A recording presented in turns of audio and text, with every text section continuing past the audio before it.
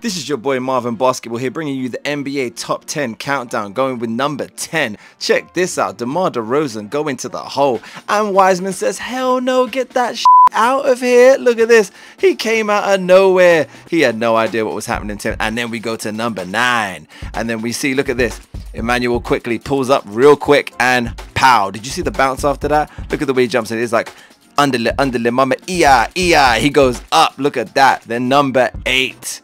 We've got coming out. Look now, Grayson Allen coming in. Did anybody know Grayson Allen had bounce like this? Because I didn't know he had bounce like this. Look at this. Bam! And then look at the little hit at the end. Oh, get off me. You don't even know who I am. Number 7, Kuminga. He thinks he's got a clear lane to the hole. And guess what? Gobert says, no, get that out of here. You don't even know where you're going, bro. Look at this.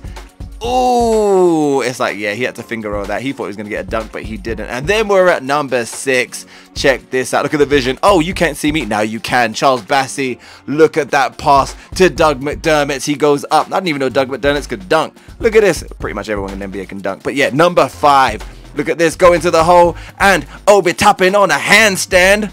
Obi, look what he's doing. Oh, man. Joel Embiid didn't know what was going on there. I didn't even know what was going to happen, but that's what this guy does. And in number 4, Tyrese Maxey had a 50-point game, but he also shows he can play defense. Look at this at the top near the backboard at the white square. Oh, and number 3.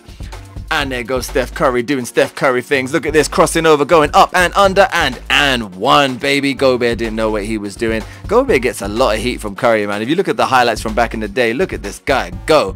And then we get to number 2. In the clutch with 52 seconds to go, Marcus Smart drops on the floor and hits it over, and he goes up and he gets the lay-in. Trust me, this was one of those games where it was Grizzlies all the way, but this pass, damn, he palmed that and then went up.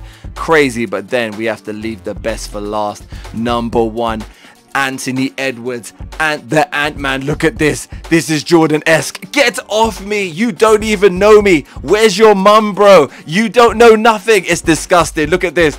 Oh my God. I'm so hyped every time I see this. And that is the NBA Countdown from yours truly.